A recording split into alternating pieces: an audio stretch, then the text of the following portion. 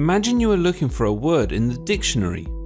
In a linear search, you would need to start with the letter A and go through each word one at a time to find the word you are looking for.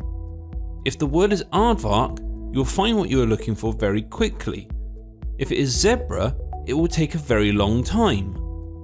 A binary search works differently though. Imagine we were looking for the word melon.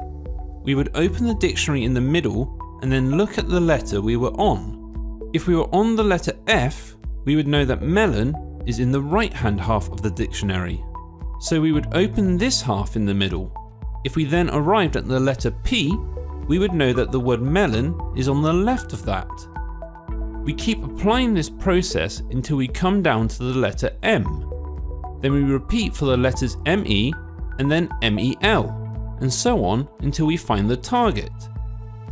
We are continually shrinking the list of data containing our target word by seeing where we currently are in the list. Let's consider another example. Consider we have a list of names and we want to search for Thor. The binary search algorithm would work as follows. You start at the middle index of the list. In our case, this is 4. Check if this is what we're searching for. It isn't, as we're not searching for Fred. Check if Thor is greater than or less than Fred. It is greater, as Thor is alphabetically higher than Fred. We then identify the middle index of this right half of the list. If the halfway point is between two values, then we can either round up or down, though whichever one we choose we must use consistently. We then keep repeating this process of checking until we find our value. Step 1. Thor is above Fred. Step 2. Thor is above Matt. Step 3. Thor is below Val. And step 4. Thor has been found. The advantage of a binary search is that it can work on very large sets of data. The problem is that the list of data must be sorted. If you have data items that are not sorted, you will not know if your target word is above or below the word you are currently looking at. In addition, all the items in your list must be unique, i.e. only one of each, or you won't know which item you are looking for. Much like linear search algorithms, all binary search algorithms are identical. You start at the middle of a list and work your way through either half until you find the item you are looking for. They only differ in the answer they return. Let's assume you are looking for the word Cardiff in an array called data. The pseudocode for this algorithm looks like this. Let's look at some of the more important sections of this code in detail. The following line of code identifies the midpoint. This div command will get the whole number from a division, discarding the remainder. After this, we will check to see if the text at the midpoint is actually what we're looking for. If it is, we set the found flag to true, so we know that it has been located. The next section of code asks whether the data at the midpoint is less than what we're searching for. If it is, then we set the lower boundary one to the right of the midpoint.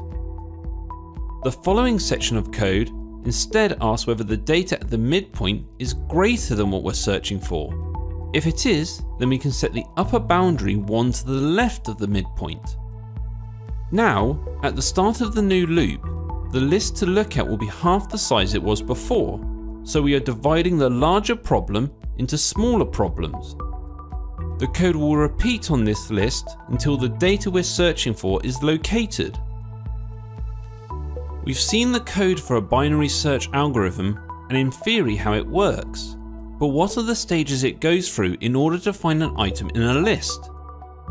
Let's create a trace table to work through this algorithm and see what is happening step by step.